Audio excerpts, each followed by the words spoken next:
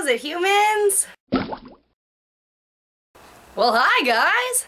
Sorry I was gone for a second. I went on vacation to California to see my family mobilia. Family of... yeah, that. Familia. We went to the desert to ride around on dirt bikes and shit. Here's a little clip of what we did. Pretty nice setup. We got our fire pit over here, all our chairs, wood, trailers.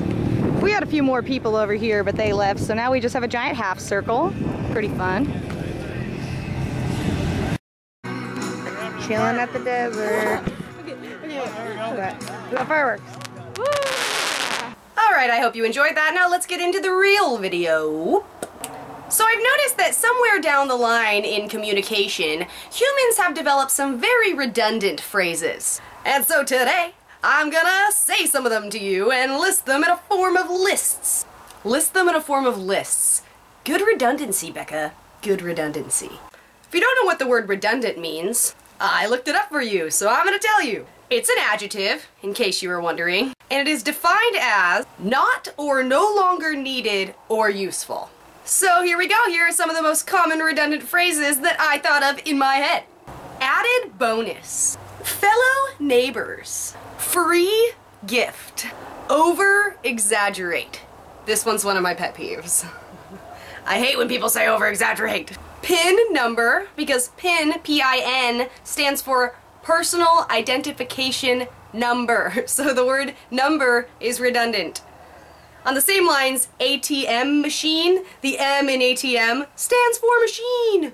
Absolutely sure. Advance notice. End result. Foreign imports. Unexpected surprise. Repeat again.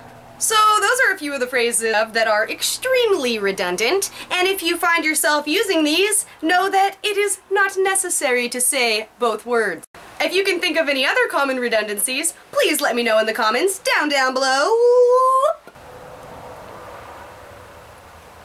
I like caffeine. Whee!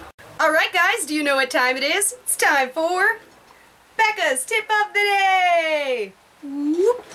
Today's tip of the day is to never bring a credit or debit card to the bar. Only bring an allotted amount of cash that you have decided with your sober brain that you would like to spend. And if you only bring that much cash, you won't be able to spend more money on drinks and therefore won't wake up the next morning to a giant bank statement.